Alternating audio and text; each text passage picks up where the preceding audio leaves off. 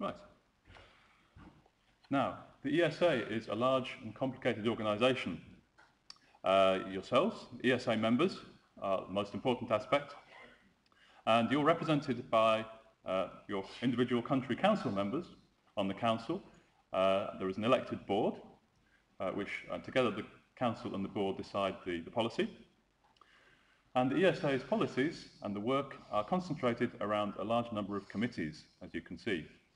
So there's a committee for the scientific programme, there's committees for research, there's a patient safety task force, there are committees for examinations in the European Journal and such like. And since 2008, there's been a guidelines committee. There are a number of activities within the ESA for whom education, of course, is very important. And there is an education and training platform which links a number of those together. Again, scientific programme, research, and such like.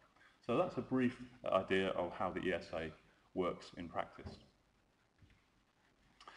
In 2007, a focus group of council members recommended that the ESA set up a permanent group to work on guidelines.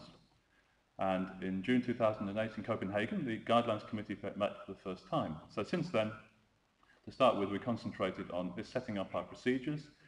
We established 2 task forces to produce individual guidelines 2 years ago.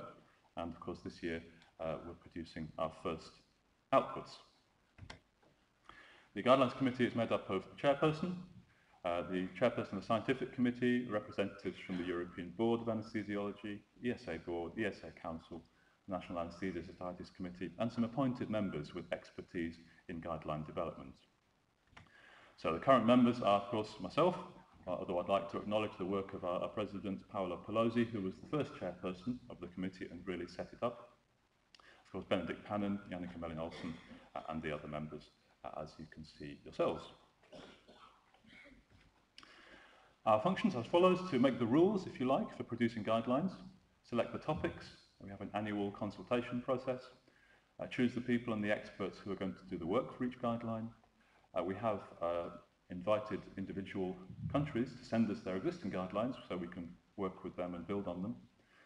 Make the relationships with necessary societies and groups, and then define how to get the guidelines in practice, because of course that's the most important aspect. What we're trying to do is to make available European guidelines as a service to members, if you like, and we try to make them as practical as possible so that they will actually produce useful advice when you're in the theatre or in the clinic somewhere.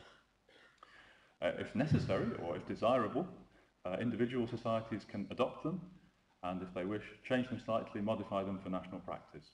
But really, it's a service to members, rather than something that we expect every European to use. Guidelines have the other effect of they tend to bring practice together, they tend to harmonise practice and standardise it. And in doing so, they also tend to improve standards as well. The level that you set tends to be a little bit higher than practice in some places, so it tends to act for the good as well.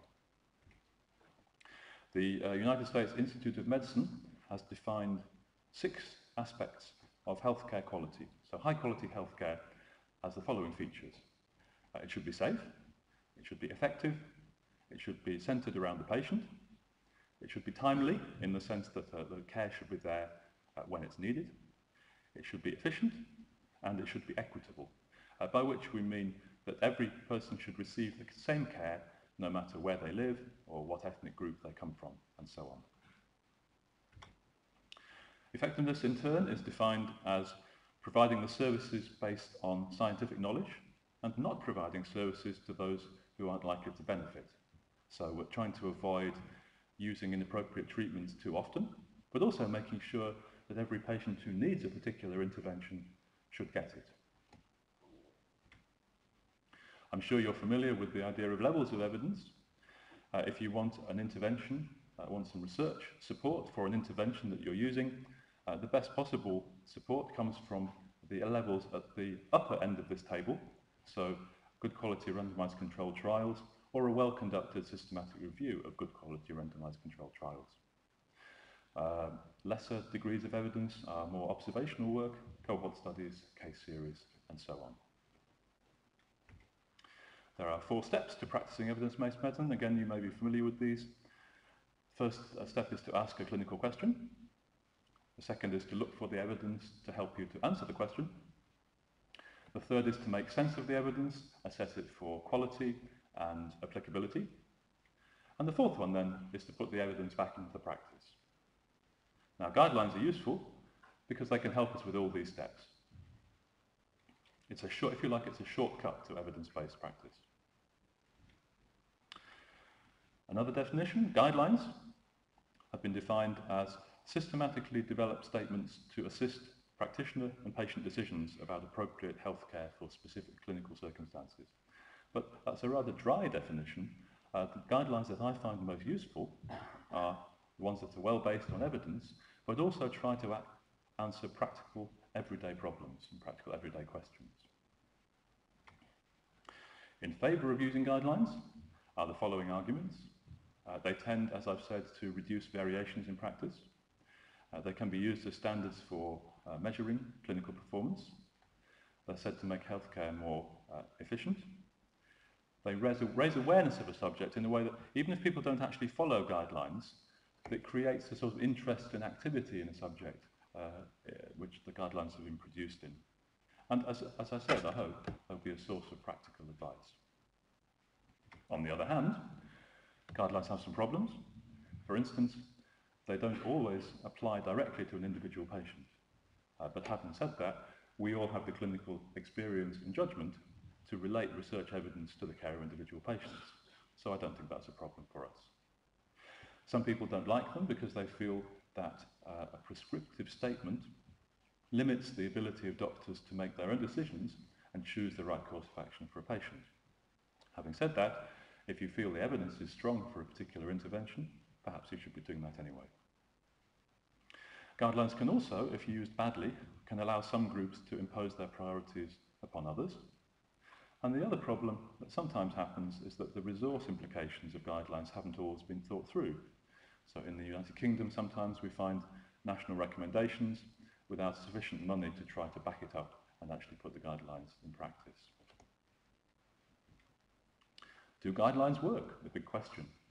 Well, probably the best answer, although maybe not the most satisfactory one, comes from a systematic review of the use of guidelines in clinical practice, which actually is nearly 20 years old now and could probably be usefully updated. So the authors of the review said, we conclude that explicit guidelines do improve clinical practice when introduced in the context of rigorous evaluations. However, the size of the improvements in performance varied considerably. So the answer is probably yes, or yes in most cases, but not quite sure how much. And it probably, as always, depends on the context. Guidelines, in turn, tend to be followed when they're based on evidence, when they're not controversial, when they define precisely exactly what you should do if you follow the guidelines, when they're feasible and acceptable, and that usually relates to the fact they've been tested first before they're published, and they don't demand too much of a change in what people do in current practice. Now, most guidelines don't have these features. There's usually something about them that makes them slightly more difficult.